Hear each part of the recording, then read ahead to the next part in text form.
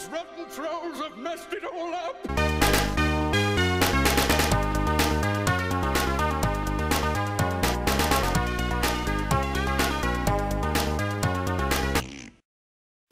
It was my partner who recommended I do another cartoon game review, and I don't mean partner as in significant other, I do mean partner as in a co-host of another show I do, Wayne's World! Colum, or as I prefer to call him, Kilroy, you're a civil servant, but it burns when you do wee-wee. Has destroyed our friendship because of this, even though he really wanted me to review a Wacky Races game. Although taking the piss out of my only good mate at work puts me at blame as well, to an extent. Hey, he started it! Look, let's never mind this playtime banter bollocks. It's high time I played the waste of time, money and patience that is Scooby-Doo and Looney Tunes Cartoon Universe Adventure. Well, I'd rather die.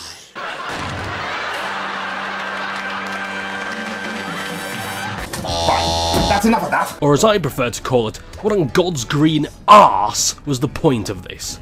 For starters, the marketing for the game absolutely sucks. Take the name, for example. It's no wonder I keep accidentally calling it Scooby-Tunes, which works far better anyway. If it's about Scooby-Doo and or Looney Tunes, it's obviously going to take place in their retrospective cartoon universes. And while the game's total garbage, I have to agree that it's an adventure, and not just in the writing, but for the player.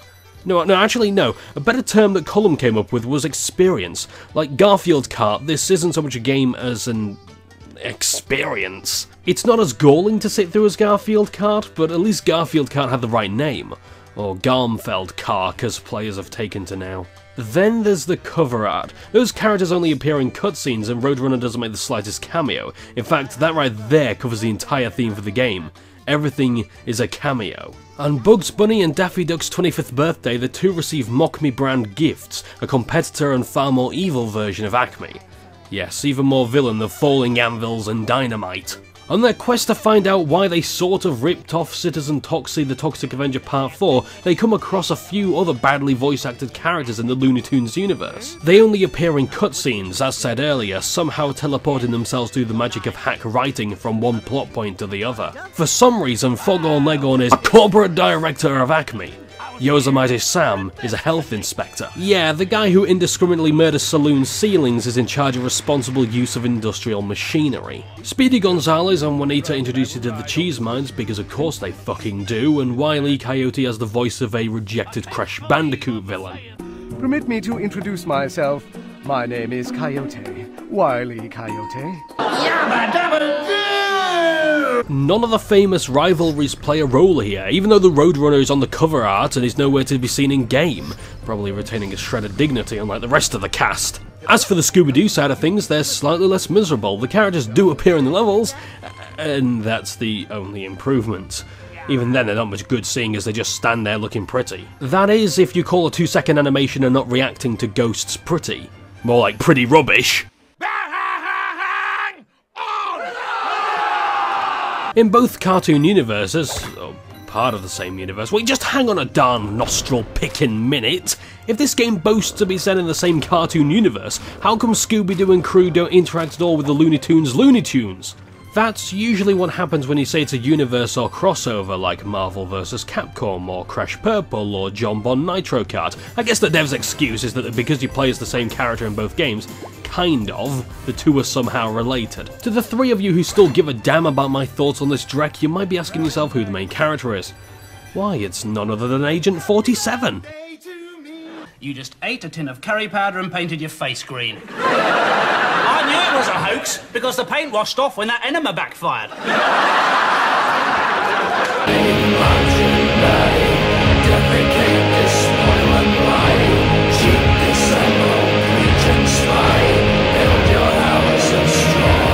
Total entertainment! He's such a master of disguise that people can't see he's an animal underneath, and even those with the most keen senses can't tell if he's a bird, a horse, a cat or a dog. The character customization is decent enough, giving you the chance to make sets or mix and match. If you're as creative as me, you might be able to top my favourite creations such as Nitrous Oxide and Noddy Holder.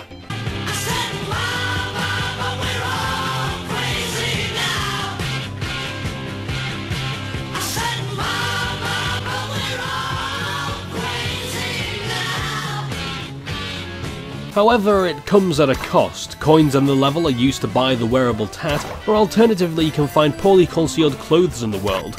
There's a catch with the latter though, you don't know what it is until you get it, which is pants. Or it could be a shirt. At first the rate at which you get coins is fairly slow, but it speeds up as the levels get longer and a bit cleverer. If you've even made it that far, and why would you? However, and that's a word I really need some synonyms for, the rush of silver, gold and platinum isn't much of a motivator to continue playing. Well, it kinda is for someone like me who will play anything that faintly looks like Spyro the Dragon. All hail Slanesh! All hail the Amethyst Drake! Fine, that's enough of that, twat. You can also spend your coins on upgrades such as half damage from enemy attacks, increased run and jump speed, plus some other useless toss I failed to remember. While these sound helpful and make the already well-paced game a tad faster, they can lead to your death as they're sometimes hard to keep under control. God, you'd think this is Wrath of Cortex! Hang on, come to think of it, this could actually be better. No shitty vehicle stages, no aggravating load times, and no furious masturbation because it's jealous of Crash Bandicoot 3's success! It's just like Cortex Strikes Back, which makes it Game of the Year. Which year? I don't know, I stopped paying attention to what I was saying ages ago. So anyway, back to Johnbonne Nitro Kart. The player is armed with one attack which is fine for nearly all enemies, but the Umbrella, Mallet and Anvil Summoner adds some extra punch and can clear secret paths. Not only do they succeed in doing what you could already, but two of the items have an alternative slower ranged attack, whereas the Umbrella lets you glide. I'm sure you can appreciate why I use the Umbrella so much, especially when washing up baskets filled with child-friendly Gwar outfits can only be reached with the brolly. You know, it's a bit like Spyro the Dragon in that regard. At first the levels are quite flat, threatening to have multiple layers for further exploration, and then later on the levels live up to this potential, right before becoming the definition of insanity. Here they just get more involving. At first, the stages are flat with very little platforming challenge. Most of the threats come from the mock me machines like a toaster that throws dynamite and a cheese grater. Yeah.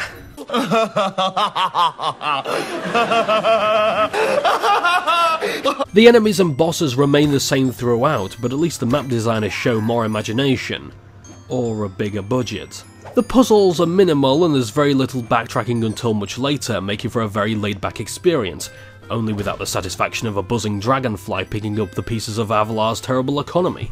But as for the aesthetics, they're nothing short of Scooby-Doo. The mall is the best location, using a lot of original assets and has the most work put into it, but everywhere else is as pleasant to look at as, well, the places in this game. Well, that was shit! Running and jumping are a platform gamer's bread and butter. But I don't like butter, so I'll change that to Marmite. And enemies are the knife that spread the Marmite, and the PC is the plate it's served on.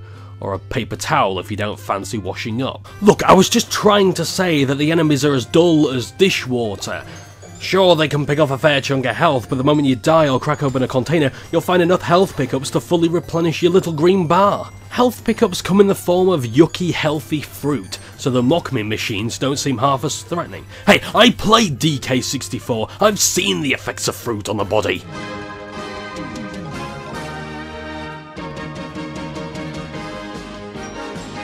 Anyway, the enemies don't chase you or have any decent pathfinding, instead preferring to patrol or walk in a line and mostly rely on you bumping into them. That's nothing at all like Spyro the Dragon, where enemies were stationary and reacted too slowly. But that's better because it's Spyro! I tell a lie, some of them chased you for a bit, and they had the advantage of psychological warfare.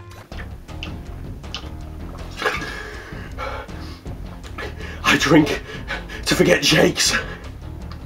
I'll never forget the atrocities at Twilight Harbor. They had machine guns! Orcs with machine guns!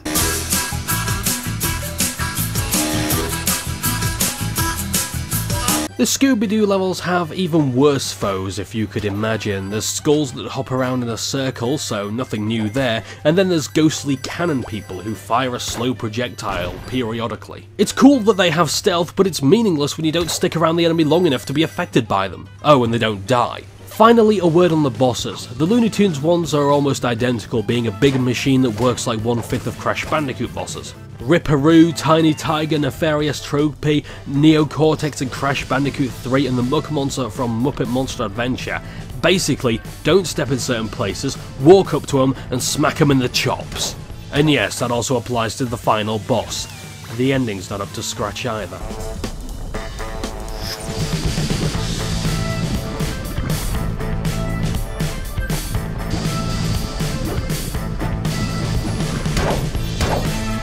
The Scooby-Doo bosses are more clever with puzzles, but are little more than a child's playground rendition of their own made-up scenario. There's none of the cleverness or manipulation from the TV show, just convenience. It just so happens that the boss is under the net we set up, and it just so happens we've enough items nearby to stop them getting away.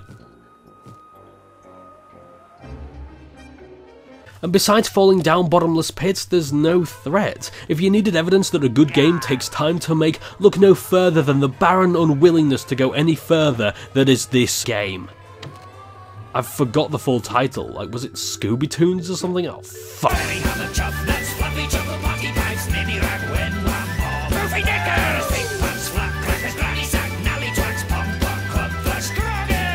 Like Garmfeld-Kark, my previous review, I described the visuals as uninspired and cheap looking, but with both I have to admire the colour palette. All self-respecting children and man-children love flashy colours, and they're almost enough to make you forget just how hollow Cartoon Universe Adventure is. It's a shame then that everything else is lazy, with poor AA and little in the way of shadows, especially the latter, which was recognised as a key element to the humour in the animated shows. And the repeated textures and assets don't help the general okay graphical fidelity. Yeah, okay for a PS2 game, but it's on PC and 3DS. As for the soundtrack, it's not Looney Tunes Racing, or Sheepdog and Wolf, or Back in Action, or Lost in Time. Not sure what else there is to say on that, really. Oh, sweet child of mine, ever since I've reviewed Neon Drive, I've not been able to talk about sound design in video games. Scooby-Doo and Looney Tunes and Sonic and All-Stars Transformed Bottom All Cartoon Universe Sega Racing Adventure guest starring isn't very good. It's not a technical nightmare or a microtransaction ladle landfill, but quite simply a video game. A very simple, boring and easy platform game that makes no attempts to justify your time or monetary investment. The story is flat, the characters have none of their iconic personalities or voices, and the gameplay is repetitive. There is a purpose to the glut of collectibles as opposed to the best platform game ever, but there's not much incentive to chase after the coins if the rest of the game isn't very good. For a casual time waster, £14.99 is too much. It's 3 hours of dragged out basic platforming with levels you get sick of quickly and you don't have a climax worth trying to reach. Not to mention there's no achievements or trading cards, which is the only thing that would make me return to this grey, monotone sludge. But I did like the idea of another Looney Tunes game and one with custom characters, kinda like that old Disney game, Toontown I think it was. God, you remember that? I hope that's still going, because I want to play that now. Better than this wank! With more challenge, better voice acting, more effort put into bosses and different scenery, I can see Mock Me and Something Beard being antagonists I'd like to stop. The best way I can describe this game is tacky. People worked on this, it exists, and those people think this is worth real money. I disagree. I could have saved you a lot of time by putting that at the beginning. Oh, bollocks!